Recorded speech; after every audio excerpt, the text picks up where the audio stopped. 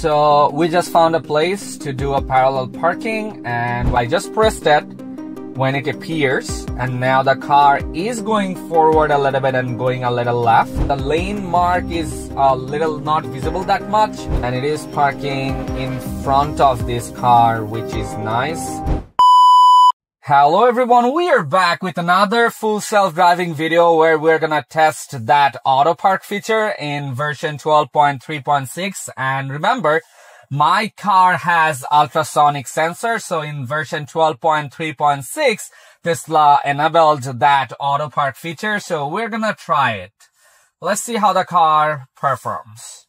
As you guys can see, the parking feature is now enabled here, and you can tap where you want to park. So what I'm gonna do, I'm gonna park right over here. The next one I'm gonna park, yes. So what I'm gonna do, press here and press start, and now let it go, and we'll see how the car handles this one. So car is going a little left and going a little forward. Now it's gonna turn on the reverse camera, which is nice, and now the car is doing it. Let's see how the car handles it. It seems like it's doing it perfectly. There is no confusion. The car is staying in the middle. If you see these two white line and you see this camera, the car parked that car perfectly. Pretty impressive, right guys? So what we're gonna do is go a little far right now, and we'll try in between two cars so we can see if the car can handle it. So we're gonna go straight and make a left here. There is one car, the door is open. Other than that, everything should be fine. I'm not sure if there is anyone here, but I'm gonna see if the car can do it. So it is showing the parking space. So we'll see if the car can handle it. So I just pressed it when it appears, and now the car is going forward a little bit and going a little left to adjust the position of the car. And we are gonna make that reverse right now. The car is doing it perfectly, very nice. It is seeing everything, and I can see other cars from my window. And the car is going, and you can see that a little red over there. So the car is very nice, right guys? It's parked. It automatically says AutoPark complete. Very impressive job. So what we're gonna do, we're gonna go a little far from here. Okay, so now we're gonna try another thing, that is we're gonna tell the car to park a little far from where we are. So right now we can park here, but what if like we're gonna park there? So let's see if the car can handle this one. So we press start. The car already see that marked road, and what the car is doing is going a little slowly creeping, and now it is going a left to adjust the car position, and it can mark there that we're gonna park here, and we'll see that the car is parking. The car just turned on its reverse gear, and now is parking very nicely done. Very, very nice. No problem, no hesitation. The car, I'm still gonna say the car parked a little slow because there is like no other car in left and right. But the car decided a little slow, like how it parked. But for the first version, I'll definitely gonna say it is impressive. And we're gonna try one more time. We'll see if the car can do it. The lane mark is a little not visible that much. So that's why probably, and we are probably going a little fast. So if I go 8, 9 or 5, then the parking appears, but it's not appeared that much. What if like we have a space on our left, but we want to park here? What if we can go there? Let's see.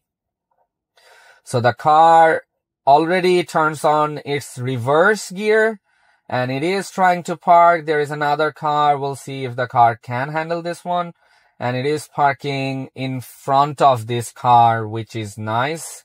It can see that white mark. It is not that much of like visible mark, but still the car can read it and it can park. Very nice job. It parked perfectly. As a human, he made a mirror error that it is almost close to that white line, but as a computer generated parking, the car parked exactly in the middle. You can see this white line, and it is very accurate, right? So we're gonna do a parallel parking, but we definitely have to look for a space for a parallel parking. Let's see if the car can handle this parallel parking.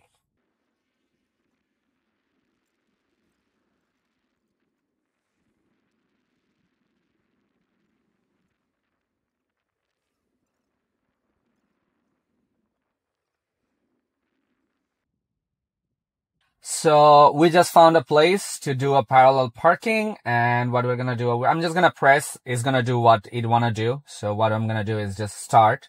We'll see if the car can handle this one. So the car is going forward right now and is going a little left. The steering wheel movement you guys can see. Now it's gonna turn on its reverse camera, and it is doing it. Very nicely done. Very, very nice still now. Okay. No. I think it's gonna hit, right? No. Are you sure? Yeah. Sure, Tri? Yeah. You sure? I'm like this. Oh, wow. It was going that, like, exact in that way, but when I braked, it decided to go a little back and then decided to do it. Now it's going a little forward to adjust its position. Very, very nice. I got a little nervous, guys, because of that. Like, it was very close to that Kia, but it did it perfectly. So right now, as you guys can see right over there, there is a parallel parking spot, and we're gonna try to park here. So we'll see if the car can handle this one. It is a little slow, but it is deciding what to do. So now it is going to that, close to that white car. Make a space now by going a little left. Now it's gonna turn on its reverse gear, and it is doing it. So let's see how the car handles this one. This time it has so much space and it can do it perfectly. Very, very nice job. No complaint. Very good job. So now it's gonna adjust the space between these two cars. It's gonna go a little forward, and we have equal space in back and right, and you guys can see that red mark because there is a curve over there, and the car did it perfectly, right guys? Thank you so much for watching, guys. Please, I request you, if you guys are new in this channel, make sure you subscribe to our channel, and I wish you have a wonderful day.